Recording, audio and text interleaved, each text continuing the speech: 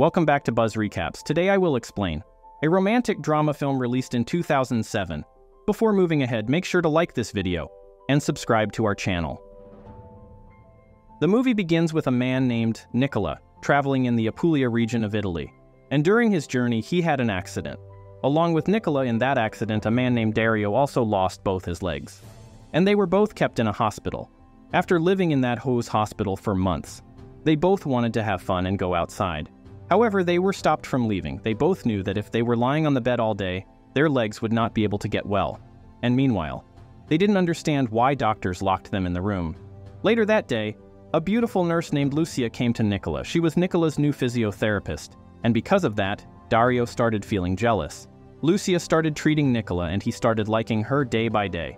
He started thinking about Lucia day and night and screaming her name in his dreams. Because of this, Dario started getting scared.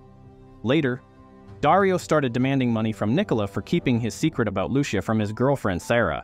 And even after a million attempts, Nicola couldn't stop thinking about getting close to Lucia. One day, Dario called a girl named Nadine to meet him, and he started telling Nicola that she was his physiotherapist. Then Nicola found out that Nadine was a prostitute, and Dario told him to keep an eye outside on the door. And because of all that, Nicola started getting scared. Suddenly, a nun from the hospital came there, and Nicola tried to stop her. When the nun found out about Nadine later, along with fixing his legs, Nicola tried to come close to Lucia, and one night Nicola told Dario that he could stand on his feet again. Because of Lucia, Nicola was getting better, and one day Lucia understood that Nicola had started to like her. She ignored him and didn't give him attention. And then Nicola and Lucia started getting close to each other, and that's why Nicola started getting happy. Later, Nicola found out that Dario was leaving the hospital, because the doctor said that he won't be able to walk again. Nicola and Lucia both were upset to see him in that condition, and Nicola started telling him that he shouldn't lose his courage. Later, one night, while spending time with her friends, Lucia got worried about something in her mind. She fell into a deep thought and came out of the restaurant. And when a taxi stopped in front of her, she went to the hospital in a taxi, without wasting any time. She was falling in love with Nicola, and she told Nicola that she would get married in a week, while she couldn't stop thinking about him. That night, they expressed their love for each other and had a quality time. However, the next morning, Nicola started regretting his time with Lucia, because he had cheated on Sarah. As soon as Lucia got married, she left the hospital, and one day Nicola found out about his new physiotherapist. After seeing that woman, he started thinking that he was getting punished for his sins by a physiotherapist, and he was ready for this punishment. Later in the same hospital, two people named Franco and Manuela came to meet a doctor. They got married a few months ago, and they couldn't have a child. They wanted a child, but because of complications, Franco couldn't become a father. They want to have a child through surrogacy with their choice with good genes. And because of Italy's law, they couldn't do it. They were told that after a month of pregnancy, they would have to go to Spain. And they got ready for that. As soon as she became pregnant, Manuela's behavior changed. She started getting worried because of her mood swings, and Franco also started getting affected by that. Manuela started considering herself ugly, so she started doubting Franco. She started making a drama in front of everyone, and she started humiliating Franco, while Franco didn't say anything to her. Later at night, she apologized to Franco for her behavior. Meanwhile, he wasn't angry with her. A few days later, it was time for them to go to Spain, and they went to the hospital in Spain, which looked like a 5-star hotel. After the checkup, they started waiting for a taxi, and then they met two strange people. They wanted to take Franco and Manuela with them to explore Spain. They wanted to take them to Spain for a tour, and they agreed to go with them. They went to the beach, and Manuela had to be a part of their strange behavior. Because of them, Franco got sick, while Manuela got angry because it was important for Franco to be well. And despite being sick, Franco went to the hospital. And after completing his work, he came back to Manuela. He started taking more care of Manuela than before, and he happily waited for his child to be born. He was always waiting for his child to be born. He wanted to have a son, and that's why he started dreaming about his son. They both went back to their home, and Franco started thinking about his son more and more anxiously. But a few months later, they were told they would have a daughter. Franco was surprised to hear that. Well, he couldn't tell Manuela that he wanted a son. In the end, he changed his mind, and happily started waiting for his daughter with Manuela. Later, a man named Filippo lives a little away from the city, who has always wanted to be a father. He wanted to have children. However, he couldn't be a father because he was gay. Filippo's boyfriend, Fosco, made him a part of the family at the wedding of his sister Elena. Meanwhile, Fosco's father didn't want to accept him because of his backward thinking. Still, Fosco didn't give up.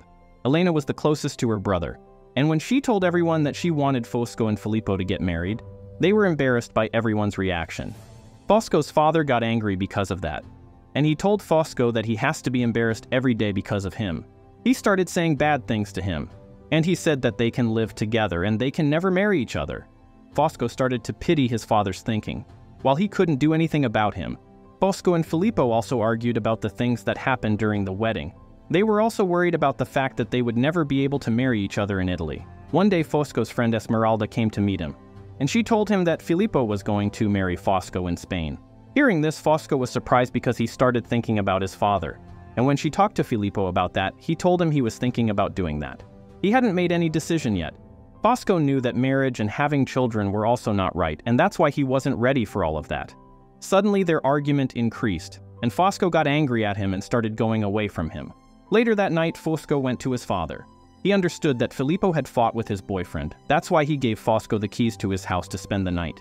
However, when Fosco reached his father's house, he discovered that Elena had left her honeymoon and returned to that house. She also fought with her husband. That's why she left her and came back to her house. On one hand, Esmeralda was trying to make Filippo feel better. On the other hand, Fosco was refreshing his childhood memories with his sister. Later that night, Filippo sat in Fosco's father's taxi by mistake. And for the first time they talked, Fosco was not a person who was humiliated like Filippo. That's why he told Fosco's father that he shouldn't interfere in his son's happiness. He was trying to raise his voice against him. That's when Esmeralda came over there and ruined everything for him. A few moments later, Fosco returned to his house. While he couldn't open the door, he asked some boys to help him. And when he tried to thank them, those boys started beating him up because he was gay. The matter was out of hand and those boys beat him up badly. Unknowingly, Filippo was lost in the joy that he had raised his voice against Fosco's father. Fosco had to be admitted to the hospital and Filippo went to meet him. The two apologized to each other and their fight was resolved, after which Fosco left the hospital and decided to go to Spain and marry Filippo. The two went to Spain and reached the court late for their wedding appointment, and because of the delay, their witnesses left. Filippo kept asking people to become witnesses so that they get married, and Fosco didn't change his mind. Somehow, a girl named Cecilia was ready to become a witness. That day during the wedding, when Cecilia saw Fosco and Filippo, she understood for the first time what true love is. Soon, a man named Ernesto, a waiter in a luxurious restaurant in Rome, was about to arrive in Cecilia's life. Ernesto was unhappy with his married life, but one night he met Cecilia, and his life changed.